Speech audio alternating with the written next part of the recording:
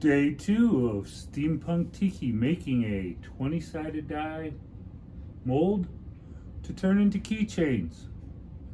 So, with the roll of the dice and the chance that the mold did not turn out right, or it doesn't release the die that I put in, or the hardener and the resin did not combine correctly, let's find out if we have a dice. Here's where the science and the mystery come into play. And fingers crossed, it all worked out. Here we go. First off, let's take off the top and see what we got. No bubbles on top that I can see. So time for the fun part. Time to push and squish. Let's see if we can get it out. Oh, there's a lot more resin going on than overflow than I expected, but here we go.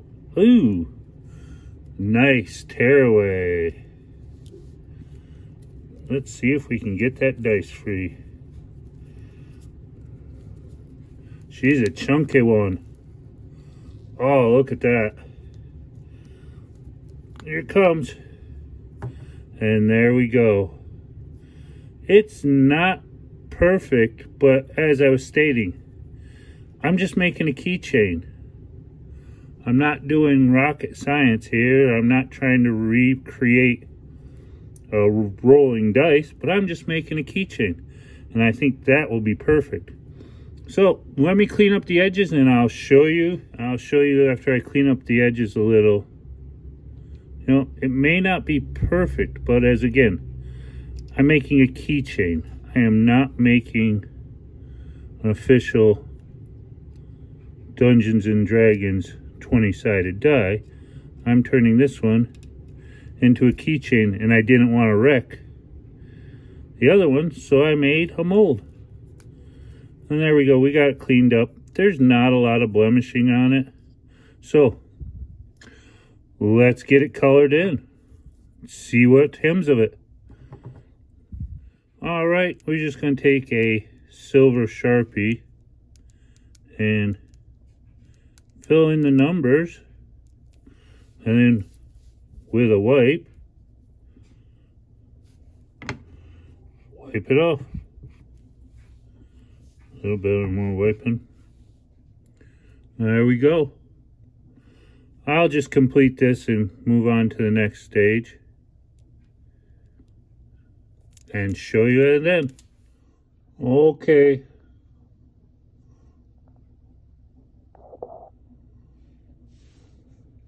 All right. So,